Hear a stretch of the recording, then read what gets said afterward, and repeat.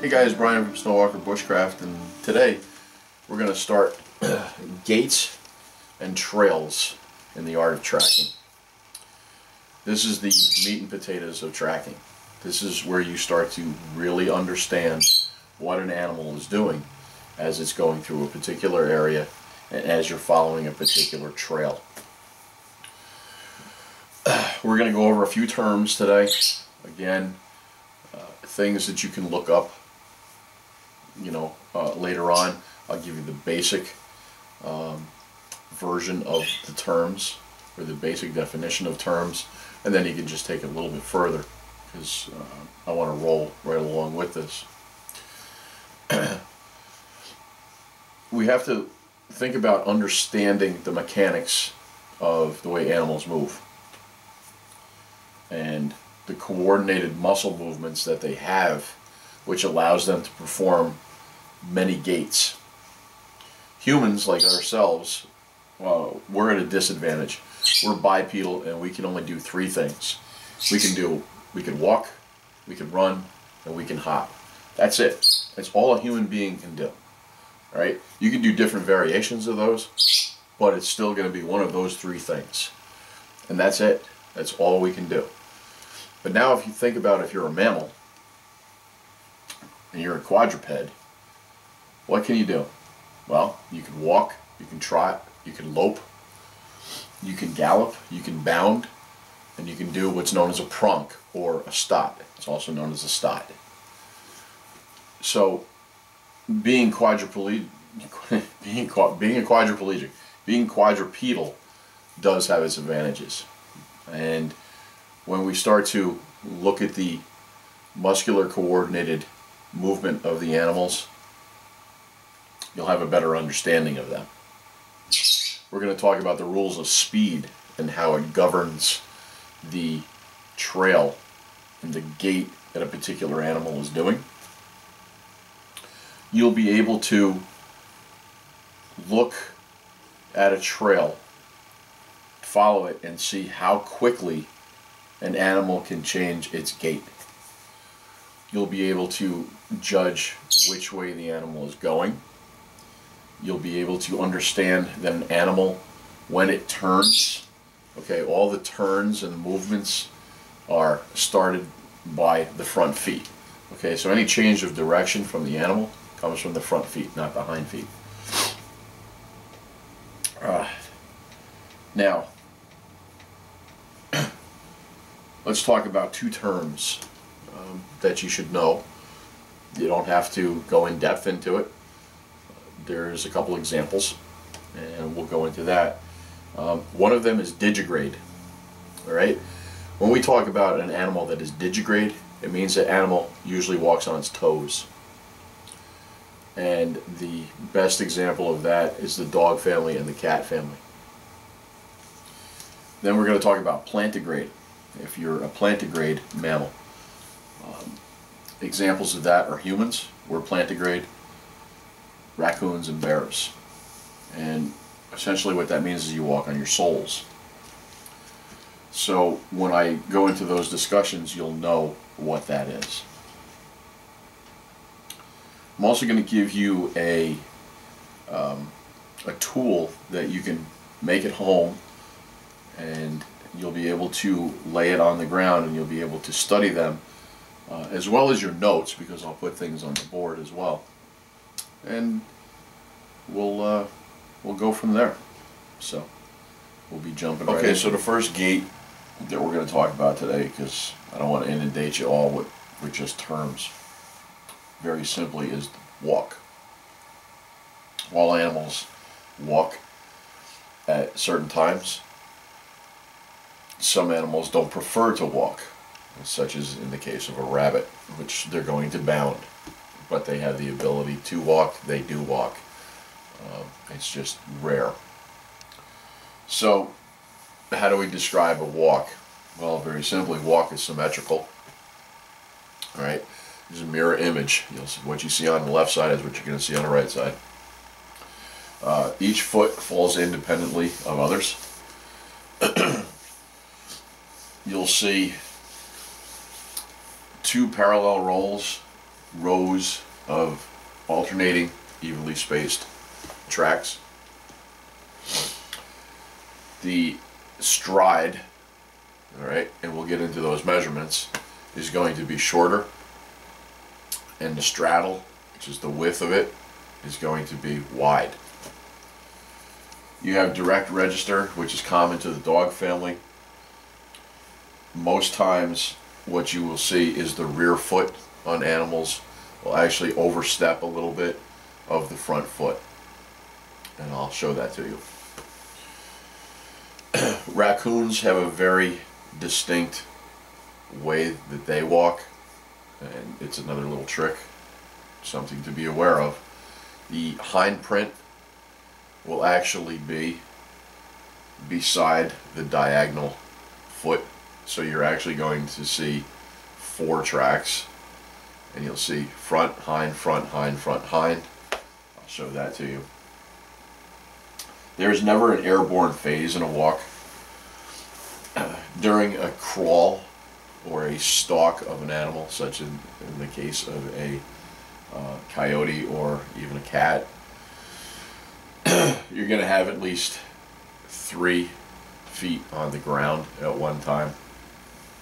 And for an amble, which is an actual faster walk, you'll have at least a maximum of 2 feet on the ground.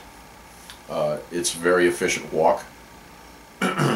Very efficient walk. It's a very efficient gait as far as energy conservation for the animal. Okay, on the board here are the 3 examples of what I actually just read to you. All 3 of these are walks.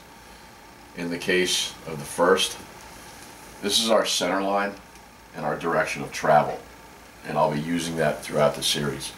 Anything that goes up is the direction of travel.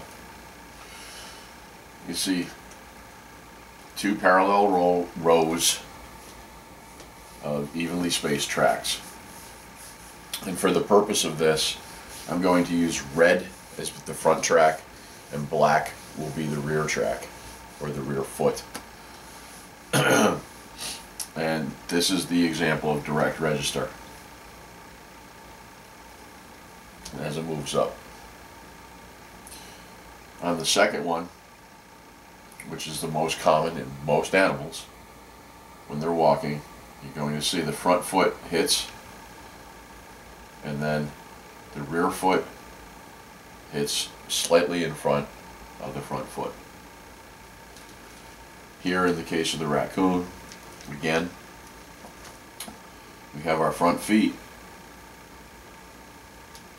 but we also have the hind feet as well, because excuse me, raccoons have a tendency to waddle, to go back and forth like this, just because of their body mechanics. Alright, to aid this a little bit more, I've made some visual aids, and I'll teach you how to make these, and then you can use them to practice with yourself. But this is what you're going to see when you're looking at the ground when you see a walk.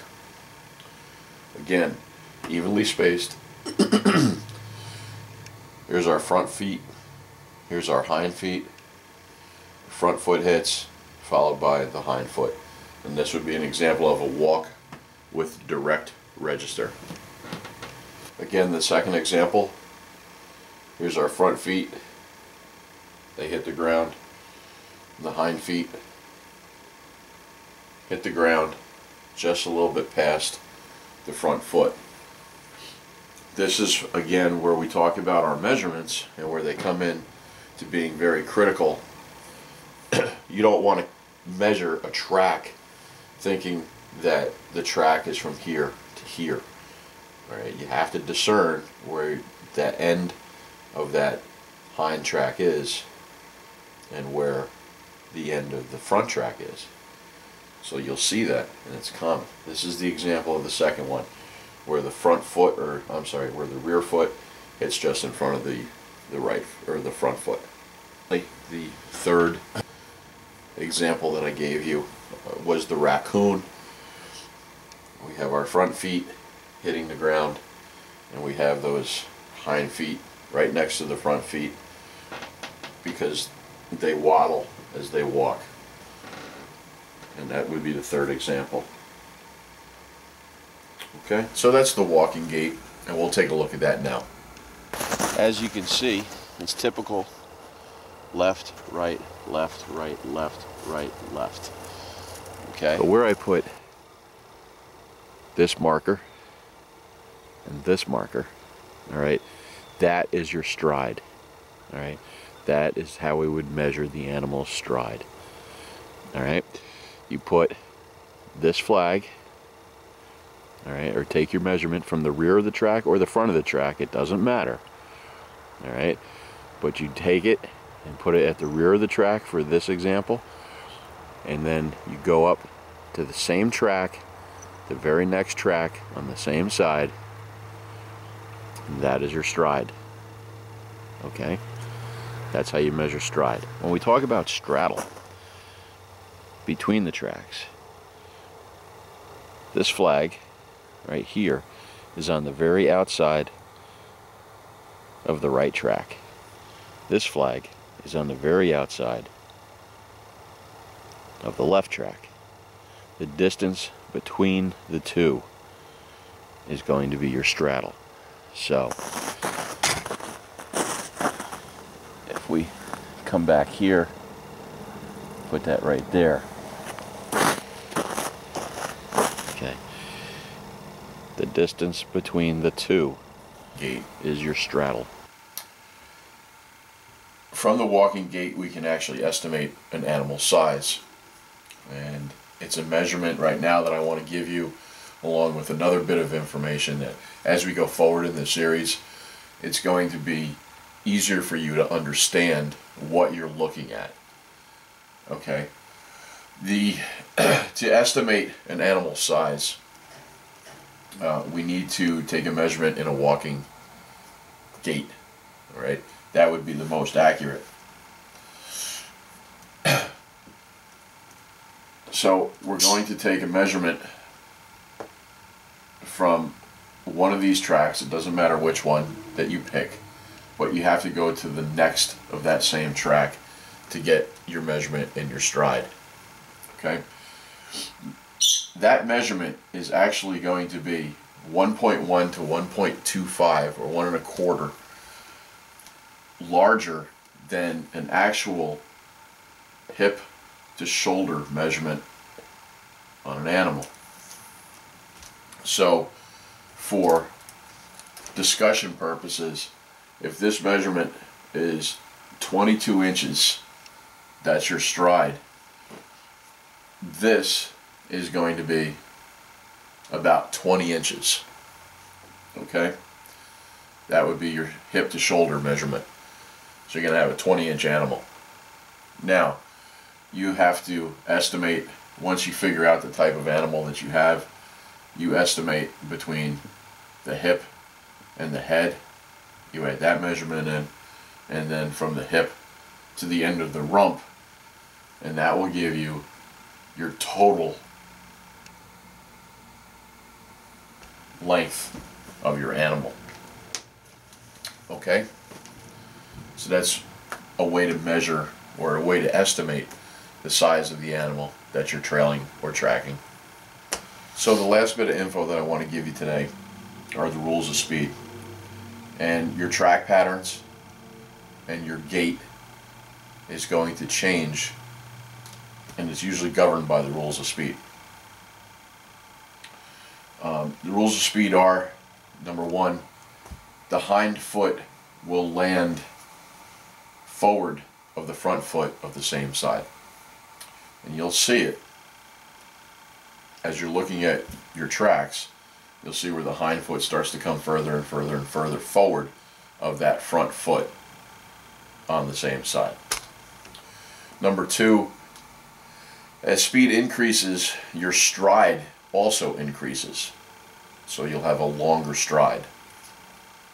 And then finally, number three, as speed increases, your straddle, side-to-side measurement, will start to collapse and then decrease, for the most part, usually.